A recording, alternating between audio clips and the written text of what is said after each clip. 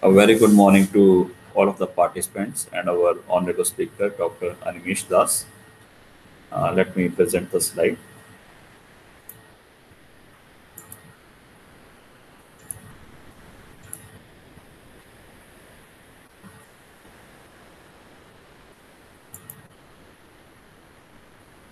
Today, we are having Dr. Animesh Das with us, who will be delivering lecture on the principles of structural design of bituminous payments. Let me give you a brief biodata of Dr. Animesh Das. Dr. Animesh Das is a professor in the Department of Civil Engineering, IIT Kanpur. His area of interest is pavement material characterization, analysis, design, and evaluation. He has co-authored a textbook titled Principles of Transportation Engineering, which has been published in the year 2003 by the Apprentice Hall of India. He has authored another book titled Analysis of Pavement Structures, published by CRC Press under the Taylor and Francis Group in 2014. He has received numerous awards in recognition to the contribution in his field.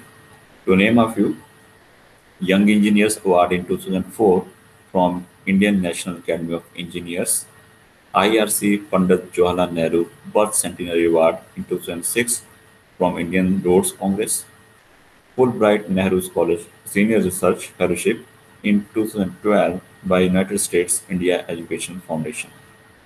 Participants: Dr. Das would be delivering lecture on principles of structural design of bituminous pavement in the morning session today of the STC named Prospects of Sustainability in Pavement Construction in India.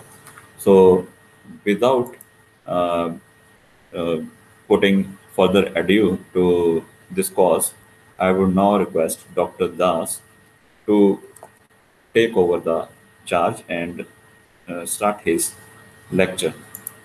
So, Dr. Das, now. Thank you for the introduction. I shall be speaking on principles of structural design of bituminous pavements. By structural design, in general terms, we mean estimation of the thicknesses. So if there is a pavement, it is made up of multiple layers. So we need to know their thicknesses, and that's what we do in structural design. So once structural design is done, we can refer it for the construction purpose.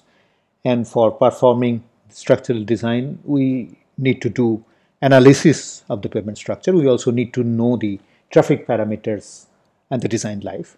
And while we do analysis, we also should have the material parameters which will be used as analysis purpose. Sometimes the pavement is already built. So on an existing pavement, if we want to do a rehabilitation, we need to evaluate the existing strength of the pavement, and this information is fed to the analysis scheme and used for the structural design purpose. So essentially, we have certain parameters which are known, like the material property, the traffic parameters, and the design life. And we have the thickness values of the individual layers as unknown. So a bituminous pavement which is made up of multiple layers, say 1, 2, 3, 4, 5 layers, then the thickness values of these layers H1, H2, H3, H4 are our unknowns. This can be done empirically. That means there could be experience based design templates which can be directly used. That means you know the kind of soil, and you know the traffic which is expected, and you know the kind of thicknesses have survived, and you provide that thickness. So these are like pure experience based empirical methods. The method that I'll be discussing is rather a popular method which is known as mechanistic empirical pavement method. So coming back to a design principle for any civil engineering structure, be it a dam, be it a slope stability, column design, or a beam design, or anything like that, what we do essentially is we compute the stresses or strains at the critical locations, and we check that their values should be lower than the allowable values. If we can bring a quick analogy to a design of a beam, suppose the beam is subjected to uniformly distributed load, then we know there would be a location where the critical bending stress will become critical, and there would be a location where the shear stress will be critical. So we compute those stresses, we find out, we check whether these stress values are lower than the allowable value, and if not, then we adjust the dimensions of the beam, and then accordingly we design it.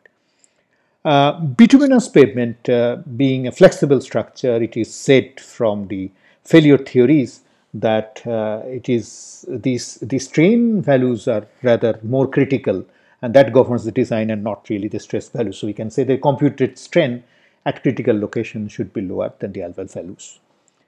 Now, it may not be one particular location or one particular kind of a strain. It can be different locations. So we can say that the computed strains at critical locations should be lower than their respective allowable values.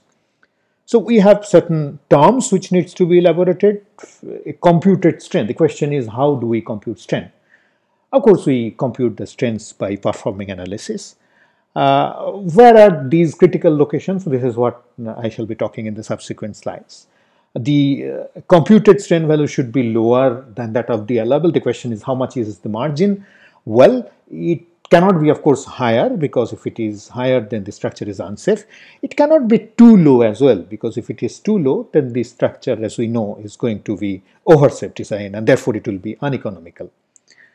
And we check while we perform design that the computed strain values should be lower than the allowable values. The question is, how much is this allowable value? And this is what also we'll be discussing next. So in the structural design process, therefore, we have to assume a thickness, and that acts as that is used for the analysis purpose, because we need to know both the material property and the thickness to start with to be able to do analysis. And we check whether the computed strain is less than equal to the allowable strain value. And if this design check is satisfied, then we can, of course, finalize the design, and we can refer it for construction and rehabilitation, whatever may be the case. And if it is no, like any other design process, we need to iterate. That means we need to adjust the thicknesses. While I said that from the traffic parameters and the design life we obtain the traffic reputations, there are a lot of other factors which are associated. For example, different vehicles will be having different wheel and axle configuration. They will have different tire contact pressure. Their axle loads will become different, and different volume of traffic that will flow on the pavement that we are thinking to design. So I'm not going to discuss all these individual factors in details, but overall what we do is that we have different approaches to take into account these factors and combine them, and we are in a position to calculate what would be the cumulative traffic, and we express that in terms of standard axle load reputations. So we notice that from the analysis we obtain this computed strain, and from these cumulative standard axle reputations we obtain the allowable strain values. But one thing needs to be discussed further here, that as the pavement gets deteriorated due to application of traffic reputations, the material property also changes, because that is what the deterioration would mean. Now, it is difficult to some extent maybe to consider how the material will gradually deteriorate over time. So one idea is to take the material property values at the start and try to relate it with the end situation when the pavement fails. The another idea is to split it into different small time zones and try to see that how the material gradually deteriorated. This deterioration is also caused by the environmental factors, because pavement is a structure which is an outdoor structure, and therefore it is exposed to all kinds of environmental variations. So the temperature, moisture content, etc. Keeps on varying. Now, what is interesting and what is unique in this pavement design, and which is different than say many other civil engineering infrastructure design, is that the allowable strain value for a pavement design is a function of the design traffic reputations. So it does not assume a fixed value, as if we bring the quick analogy of the beam again, we calculated the shear stress, we calculated the bending stress, and we compared their values with the values that is allowable. That means the bending strength of the material, shear strength of the material, and we did the design in such a way that the stresses generated does not exceed the allowable value, and we did have fixed values of this allowable bending stress and the shear stress. It doesn't happen with the pavement structure. Depending on how many traffic repetitions are expected for the pavement being designed, the allowable strain value is going to be different. We therefore need to know that what are the different types of distresses, as in for the case of the beam we had bending and shear. We also need to know that what are the strains that can be linked to it and what are their critical locations. Researchers suggest that there are various ways a pavement can structurally deteriorate. Amongst the various distresses, the researchers have identified 5 of them to be important. One is load fatigue, where due to repetitive load application, fatigue crack develops for the bound material, and the crack propagates from bottom to top. Then we have rutting, which is the permanent deformation along the wheel path. This is contributed by compaction after the pavement is open to the traffic, and also due to shear movement of the material along the horizontal direction.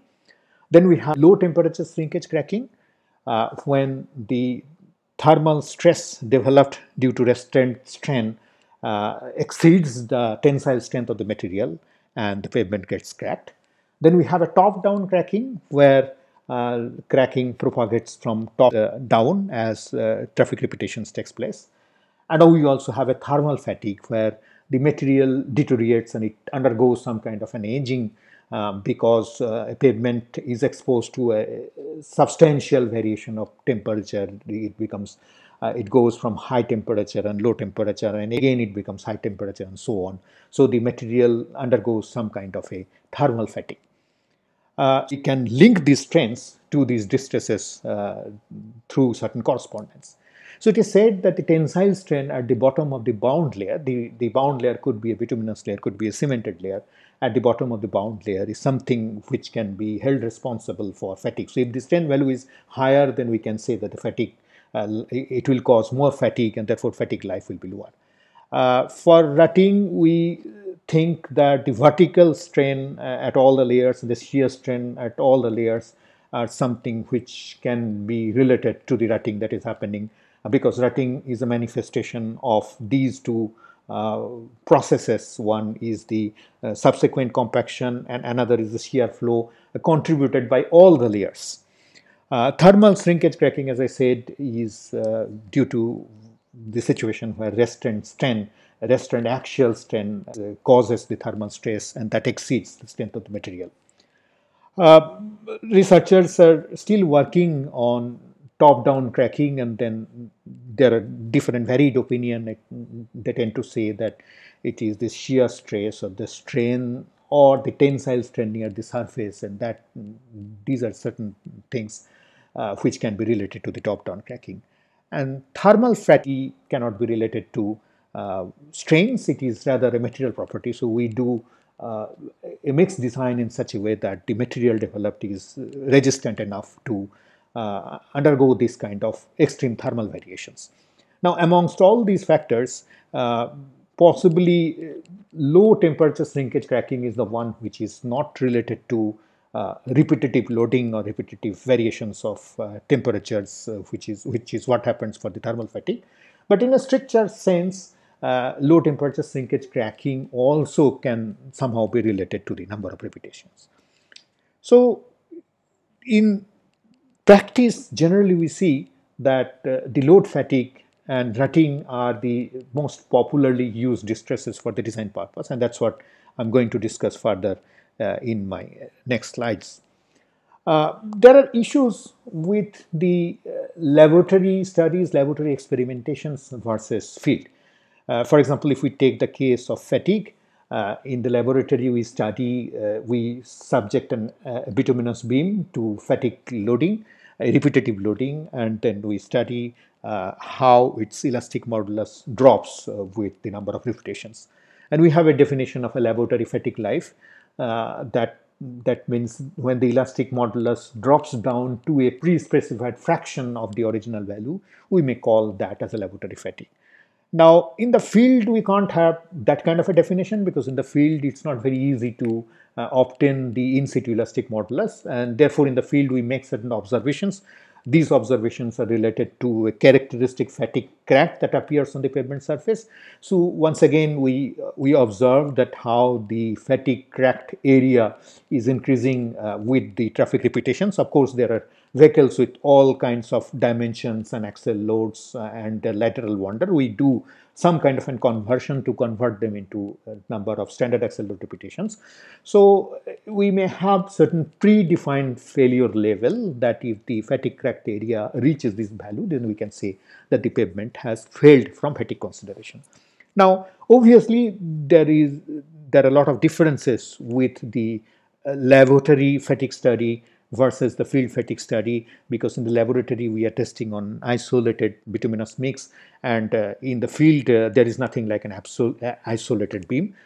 Also, the temperature and temperature conditions, etc., the other environmental conditions can be kept fixed. The magnitude of the load, etc., can be kept fixed in the laboratory. In the field, it undergoes a lot of variations, and sometimes we do use some kind of a conversion to convert them into certain standardized values. But I think more importantly, there is a difference with their definition itself, because the laboratory fatigue life is defined with some criteria, and a field fatigue life is defined with completely different criteria. And therefore, a lot of adjustments are needed to link the laboratory fatigue life and that of the field fatigue life. Now, people have tried to take into account the variations that happens in the field. As I said, that one tried to break it into certain time segments and then try to find out something which is called damage. Damage we can define as the ratio of number of repetitions that's happening and divided by the number of repetitions that the material can sustain under that conditions. And we can keep changing the condition. One condition could be the load, another condition could be the temperature, and so on. And what we do, we add up these fractional damages, and it is said that whenever these summed up fractional damages approach 1, then we can say the material has failed. And that is how it is said that we can possibly include the gradual deterioration of the material that happens as the traffic repetitions take place. But then there are issues. For example, this cumulative damage principle was originally proposed by a scientist called Miner, and he did certain studies around 1940s on metals, and his postulation used an idea of linear accumulation of damage. So that means that if certain number of repetitions is applied to a material, then the extent of damage it undergoes. And if the same amount of repetitions are applied to the material which is already in a much deteriorated state, then as per this principle, the additional damage will be the same in both the cases, but which may not really be the case, because we would expect possibly that the material which is heavily damaged, a little bit of more repetition would cause more damage than if I would have applied that repetition when the material was freshly made. So nevertheless, we come up with something called transfer functions, where the number of repetitions and the strain values are related by such empirical correspondence. So if we go back to our original design flowchart that we developed, we realize that transfer function is used here. So we obtain the cumulative traffic repetitions and then apply the transfer function to obtain the allowable strain values. We can do it either way also. That means instead of applying the transfer function here, we can apply the transfer function here in the analysis. It goes like this: we do an analysis, we find out the strain, and then we apply the transfer function, which is nothing but a relationship between strain and number of repetitions, and therefore we will obtain the number of repetition that the pavement can sustain. And therefore the design check, instead of checking the strain values, it can be in terms of checking the traffic repetition. So we wanted to check whether the number of repetitions that the pavement can sustain is higher than the number of repetitions which are expected onto the pavement. One more time, if we go back to our classical beam design problem, we can compare the bending stress and the shear stress developed versus allowable. We can also compare in terms of the bending moment and the shear force that is generated and versus the bending moment and the shear force that this proposed structure can sustain. So in a beam design, we have therefore two kinds of distresses. One is bending, another is shear. And we have two design variables. One is the width of the beam, another is the height of the beam. It is said that height is more important or more critical parameter so far as the beam design is concerned. So if we refer this idea to our pavement design, for simplicity, I have made the pavement as a three-layer structure where we have bituminous layer and a granular layer, and our design parameters are the thicknesses of these two layers, H1 and H2. These are our unknowns, and the two distresses that we are going to consider are the load fatigue and rutting. Now we can go to this design chart. We can slowly develop. So we have to remember that we are considering fatigue and rutting are the two distresses, and we have H1 and H2 are the two design variables. So we can draw this kind of a graph where, for simplicity, we can think that let us fix the thickness of the granular layer. Now we can do these iterations. We can do these iterations considering the allowable strain and the computed strain, or we can also do the iterations considering the number of repetitions that the pavement can sustain versus the number of repetitions that is expected. Both are in terms of standard axle load repetitions, and we can get a point here. If we take a granular layer to be higher than this one, then since all the layers are participating in the analysis, we would expect that the strain value at the bituminous layer will become lower, and therefore with the lesser thickness we will be able to manage them. So for a given traffic and for given material properties, this is how I can get individual points, and I can draw this, and this is what we will call, if we have taken rutting, then we'll call that this as the rutting curve. Similarly, we can consider fatigue, and we can obtain a fatigue curve. Now, if I take a particular point A or a particular point B, and if we compare, this is interesting because the H2, that is the granular layer thickness, is 0 here. And this is what is known as full depth bituminous pavement. So if we compare between point A and point B, obviously, from the design considerations, the higher of the two will prevail.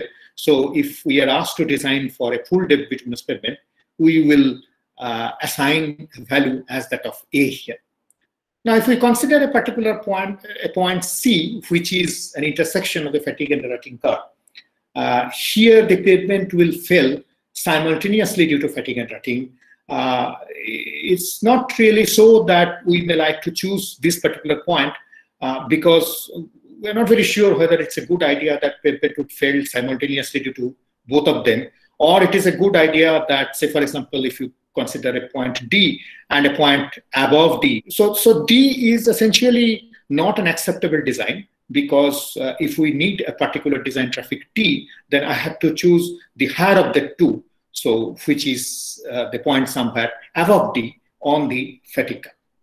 It is interesting to look at the place where we see that the curve is turning back, and this is where is a situation which is corresponding to thin bituminous pavement. So we can see that here we will, for a given H2 value, given value of the granular layer, we will have two different values of the bituminous layer. That is because when the bituminous layer thickness becomes very thin, then it comes under compression zone, and therefore tension gradually goes towards the compression zone, and therefore you can still manage with a lesser thickness of the bituminous layer. So both these ends, one is at a very high thickness, as high as that you provide the full depth as the bituminous pavement, and you provide no granular layer, has certain advantage. Similarly, very thin bituminous pavement may have certain advantage, because then fatigue no longer becomes a crucial factor for the design consideration. And we may possibly can construct certain pavements which have very thin bituminous layer, but we have to make sure that the mix is strong enough from shear considerations. So if we keep aside the lines which were going under design, then we will be having this as our final design curve. So I am dropping the line, the extension of the rutting curve, which is going below the fatigue curve. Similarly, I am dropping the line, which is the extension of the fatigue curve, which is going below the rutting curve, because they are unsafe anyway. Now, if we consider which one to choose, as I said, that the intersection of these two may not necessarily be the best idea. One of the ways to look at it is possibly to look at the cost. And we can consider, because each of these points, they are safe for the design traffic tree that has been considered. And therefore, we can compare their costs, because each of these points will give the different values of H1 and H2. And I may consider certain unit cost of the bituminous and the granular layer. And most of the time, we will get a material cost curve looking like this. Obviously, full depth bituminous pavement, although it has certain advantage, for example, the water cannot accumulate within the granular layer because there is no granular layer, but it's going to be a very costly proposition. So if we compare the cost, most of the time, we will see that the intersection turns out to be the cheapest alternative. Going ahead further, if we consider two different design traffics, for example, T dash and T double dash, where I can say T dash is higher than T double dash, then we can expect very well that the curve will shift upward.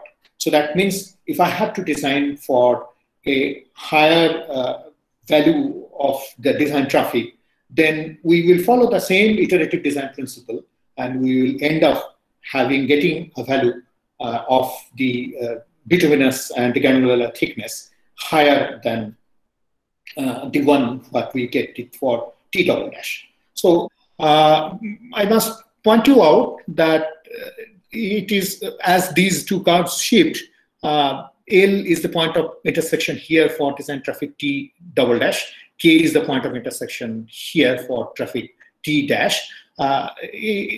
These 2 points may not lie along the same horizontal line because they can shift differently. It all depends on my computational results. Now, this is something further interesting to think of. Let us think of a rehabilitation problem. So that means I am trying to, I have designed a pavement for a particular traffic, and then I am providing some, I need to provide some additional thickness, which is overlay, or which is what is the rehabilitation to sustain more traffic. So let us look at these points. So for example, I initially wanted to design a pavement for a traffic of T double dash. And therefore, if I have chosen, this is the least cost point, the L is the least cost. So if I am interested to pick up the design solution which provides me the least cost, then I shall be providing Ln as my bituminous layer thickness and Mn as the granular layer thickness. Now, if after the expiry of the design traffic of T double dash, I need to provide an overlay, then and I need to extend the life of the pavement further by T dash minus T double dash, then it may appear that we would provide the additional, because we cannot really add any granular layer that has been already put underneath. We may like to provide an additional thickness of OL. But if you think it further, it's not really correct, because the LM bituminous layer that has been provided for the first stage of the construction to take care of the design traffic T double dash. So we need to know after the expiry of the design traffic T double dash, what is the current equivalent thickness, if we can say, equivalent thickness of the bituminous layer. This graph will not suffice, and for that we need to do a fresh design. And that is the reason we need to know the current strength of the pavement. And that is why we employ equipment like falling wave deflectometer, which tries to back calculate the current elastic modulus of the pavement. Another simple idea, but that is highly uneconomical, is to consider that the entire LM thickness of the bituminous layer has completely deteriorated and has become a granular layer. So I can redraw the LM thickness here along the x-axis, and the L point can shift it, can be brought down, and then we can say that the LMN becomes my equivalent granular layer, which is of course over-designed, because a deteriorated bituminous layer is not equivalent, not same as that of the granular layer. So this is how we do one cycle of rehabilitation. But rehabilitation over multiple cycles is really a complex job, because we design a fresh pavement and then it undergoes deterioration. Then we find out it's the current structural strength, and then we provide additional thickness that undergoes deterioration further. Then we provide, we do a design again, and we provide additional thickness, and it keeps on going. And the material which was overlaid earlier in the previous round undergoes deterioration, and that partially adds to the granular layer thickness and the strength of the pavement. So it goes on. So the question, the design question, which is very complex because it involves prediction of how the pavement is going to behave in future. This involves that what should be my timing of this individual rehabilitation. Not only rehabilitation, we sometimes do a minor maintenance, sometimes do a rehabilitation, a major maintenance, sometimes we do recycling, which is something, a mixture of structural design as well as mixed design, recycling, and sometimes if nothing works, then we go for a reconstruction. So an appropriate scheduling of these activities in future, so that the total discounted cost of the agency as well as the users are minimized, is a very complex optimization problem. So if we again go look at the design curve further, as I said, that if you increase the traffic, the thickness required will be high. Same is the curve. If we increase, for example, E3 is the elastic modulus of the subgrade, that is the lowermost layer. If we increase the elastic modulus of the subgrade, the thickness requirement obviously will be lower, because if we do the design calculations, we'll see this, because the material becomes stronger, and therefore the computed strength values will become lower, and therefore a lesser thickness will suffice. So this is how the curve is going to look if I'm doing a pavement design and a construction on a subgrade which is stronger than the earlier one. But the issue becomes interesting that if the elastic modulus of the bituminous mix is increased, that means you decide that you want to use a bituminous mix which has a higher elastic modulus than your earlier design case. It is difficult to say whether the fatigue curve will move up or down. Both for the traffic case, we have seen that if traffic is increased, it goes up. If the modulus of the subgrade, elastic modulus of the subgrade is increased, it goes down. But if the elastic modulus of the bituminous mix is increased, which can be achieved in different ways, I can change the grade of bitumen, I can change the gradation, I can use some kind of an additives and so on. If I increase the elastic modulus, it still becomes difficult to see. So the explanation is here. Look at these two curves. The left side graph says that if elastic modulus of the bituminous mix is increased, the fatigue strain, that means the tensile strain at the bottom of the bound layer. The bound layer is in this case the bituminous layer. So the fatigue strain will decrease, true, because as the material becomes, any material, not only elastic modulus of bituminous mix, but any elastic modulus, if it is increased, then the material, the pavement as a whole will become stronger because all the layers act together, and therefore the strain value will gradually go down. That is true. So considering this, having a high elastic modulus of the bituminous mix is also a good idea, like having a high elastic modulus of the other layers is also a good idea. But then this becomes an issue that if you increase the elastic modulus of the bituminous mix by doing appropriate mix design, the material becomes stiff. And in the laboratory, we observe that its fatigue life becomes, the material becomes stiffer, the material becomes more brittle, and therefore its fatigue life reduces. So it's a good idea to use higher modulus, elastic modulus of bituminous mix. So you are inclined to do it. In the other hand, if you increase the higher modulus, elastic modulus of the bituminous mix, the material may become brittle, and then its fatigue life will decrease. In the laboratory, since how much of strain I want to apply for performing fatigue testing is under my control. This is not so in the field because they become dependent. So depending on how much is your thickness, depending on what is the elastic modulus of the bituminous mix, your strain value is going to get affected.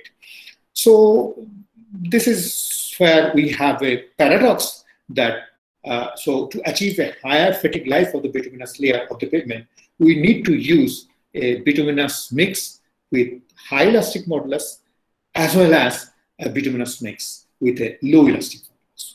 So one idea could be to try to optimize and try to collaborate between a mix designer as well as a structural designer so as to find out the optimal material, optimal elastic modulus, and optimum kind of a mix design which will be able to serve the purpose of both. There are a few other interesting design solutions. For example, we can use a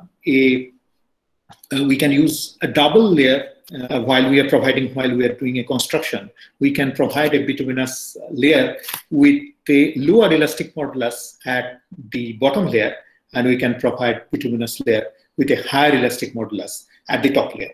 Now, this is how we are trying to exploit both the requirements that we wanted to have, because if we wanted to give a bituminous layer with low elastic modulus so that it does not become brittle, so that it serves my purpose of good fatigue material with good fatigue characteristics.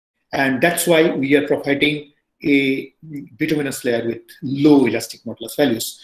And we are profiting at the lower layer because the fatigue, the bottom of fatigue cracking is starting from this place.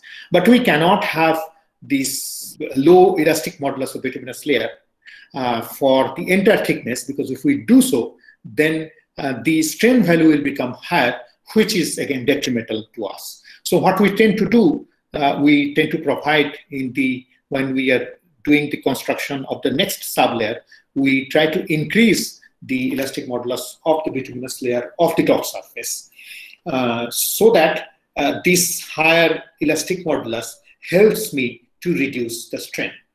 So this is how we can have a two-layer bituminous pavement construction where we can enjoy both as higher fatigue life due to a softer material as well as lower strain due to high stiffness material.